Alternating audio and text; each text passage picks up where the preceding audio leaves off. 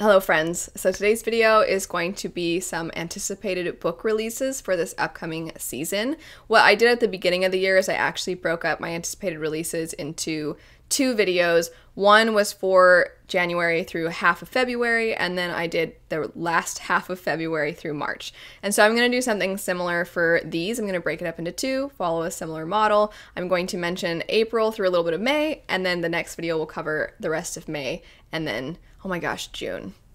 And then we're halfway through the year. Anyway, so I'm going to be talking about the ones that are April through May. For these two videos, the last time I found a lot of you really appreciated, I put the books on the screen and I had it where it was really big and then the release date and information about the books. And a lot of you seem to really enjoy that. So I'm going to structure this same video that way, but I would love to know your input because this time around I'm going to kind of remove myself and just do a voiceover. So that way the focus is entirely on the books. You can take screenshots while you're watching if there's one that catches your eye. But if in the future you're like, I actually prefer when you're in it as well, just let me know. The first two I'm going to mention, The Stardust Thief and Kai Kai, are actually two I already talked about in a recent video. They're books that are coming out through Orbit. I did an entire video dedicated to some new voices in fantasy that Orbit has kind of been shining a light on. So if you're interested in these two books and hearing a little more about them, I'll have that video linked down below, but just really quick wanted to mention them just because they are going to be coming out within these next couple of months. Next, we have In a Garden Burning Gold. This is projected for April 5th. All of these release dates are subject to change. That's always the case, but I'd say even more so now, just given a lot of things getting pushed back in publishing. So be on the lookout. Some of these release dates might not end up being exactly the same, but the synopsis for this one I think sounds really interesting. It says, twins imbued with incredible magic and near immortality will do anything to keep their family safe, even if it tears the siblings apart. I know a lot of you really like seeing really great sibling bonds, or maybe not so great sibling bonds in books.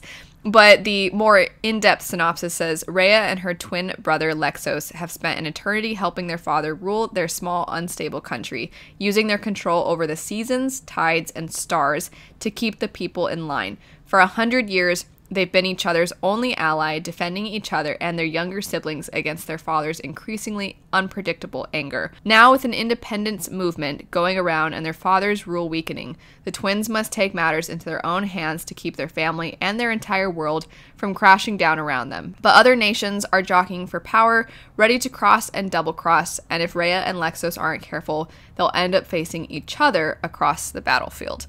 So I like the potential for these siblings to be on opposing sides, but also just in general, the mention of they have control over seasons, tides, and stars sounds really, really cool. And then also to keep their people in line does not sound so cool, but in a book setting, I also would love to see how that unfolds.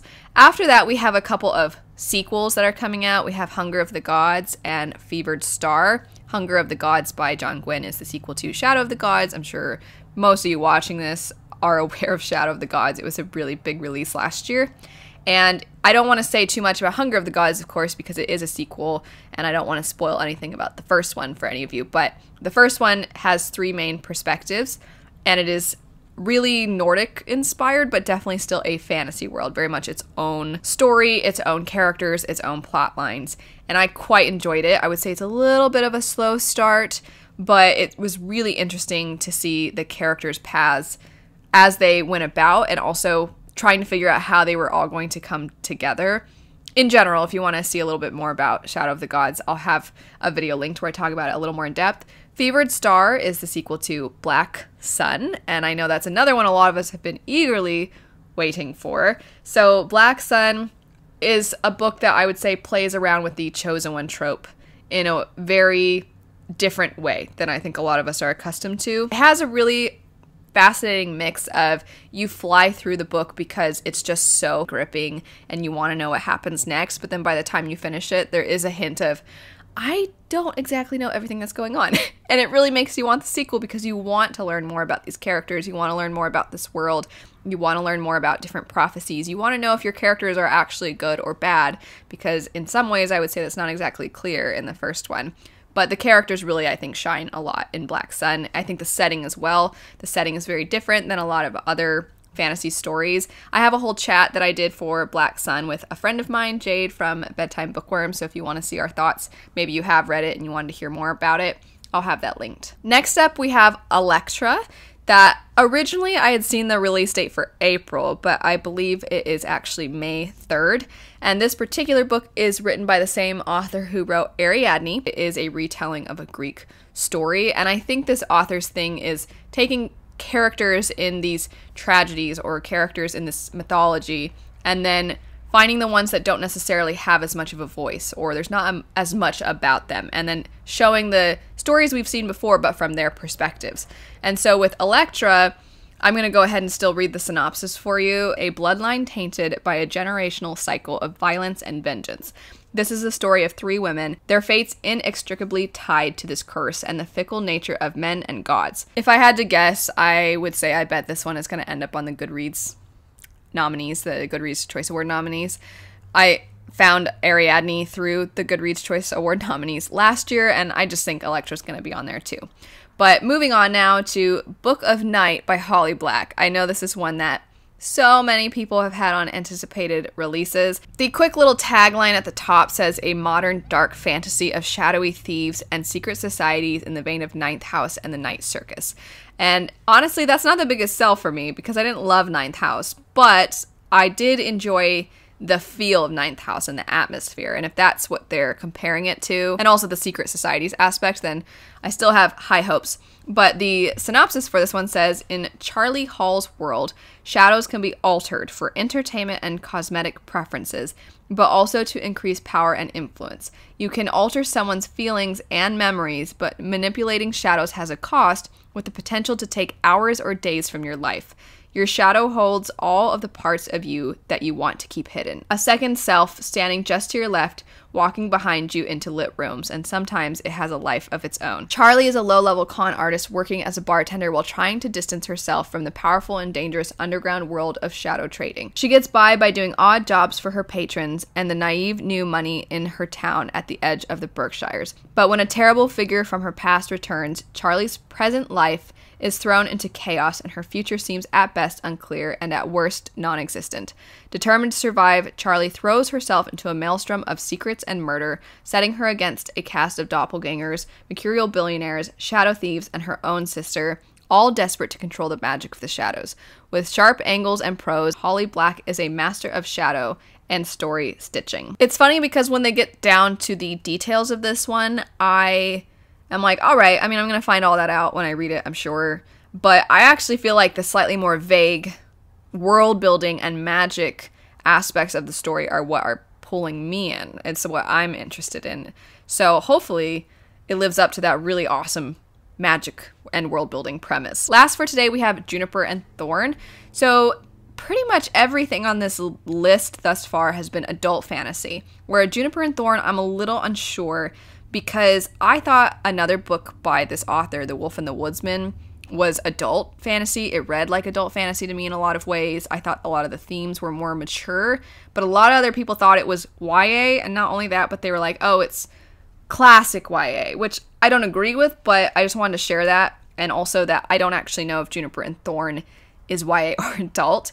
It's set in the same world as The Wolf and the Woodsman, though. So whatever you felt, if you have read that one, whatever you felt toward it, I'm guessing that Juniper and Thorn is going to have that same sort of tone.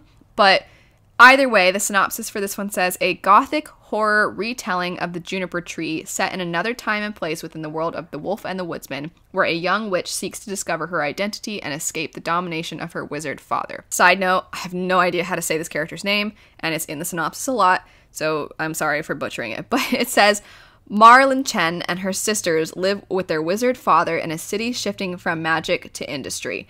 As Abya's last true witches, she and her sisters are little more than a tourist trap as they treat their clients with archaic remedies and beguile them with nostalgic charm.